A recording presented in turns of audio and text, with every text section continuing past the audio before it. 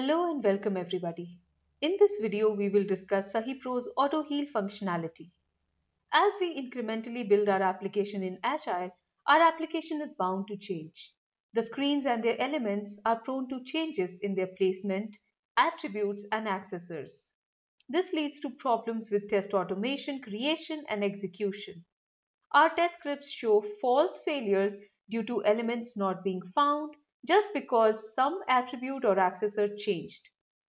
This means we need to constantly edit and maintain our test scripts for any changes in the elements to keep them working and avoiding false failures. This exercise could be more time consuming than scripting itself. Sahi Pro 9.0 brings you the all new concept of Autoheal. Sahi Pro's Autoheal functionality allows automatic healing and recovery of failing scripts based on the data from its previous runs. Autoheal is the ability of the automation script to heal itself when it encounters a failure. Let us see how this works. Let us open the scenario file we created for our shopping cart application. Please follow the previous parts of this step-by-step video series to create your own scenario for a test application. Links to the previous videos can be found in the description below. Let us execute this scenario file once again with Autoheal enabled. Click on Playback. In the Advanced Run options, we have the Enable Autoheal checkbox. Select it and then Run. Our run was successful.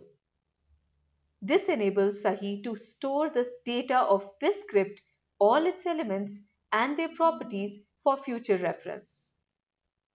Now, let us imagine that in the next sprint, our application changes slightly.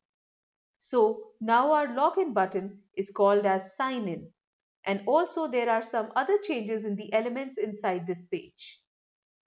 Without making any changes in the script whatsoever, let us just try to execute it with Autoheal and see what happens.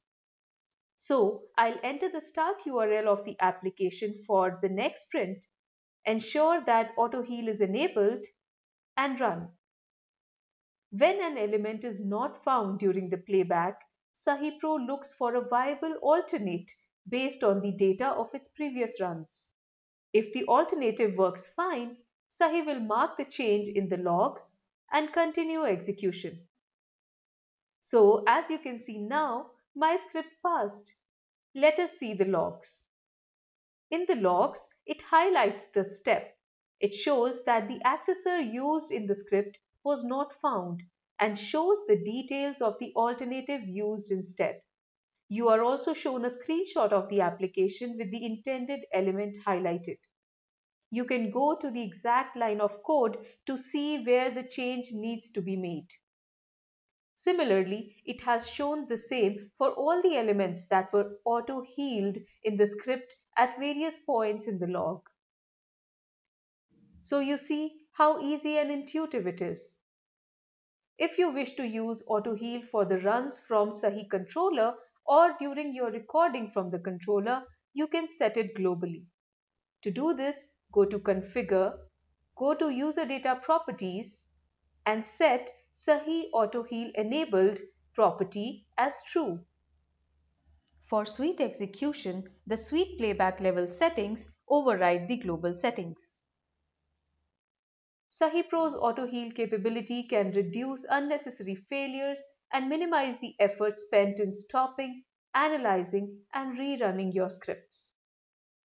Check out more details about Autoheal and the other features of Sahi Pro 9.0 in the links provided below, or request for a personal demo by Sahi Pro support. Thanks for watching.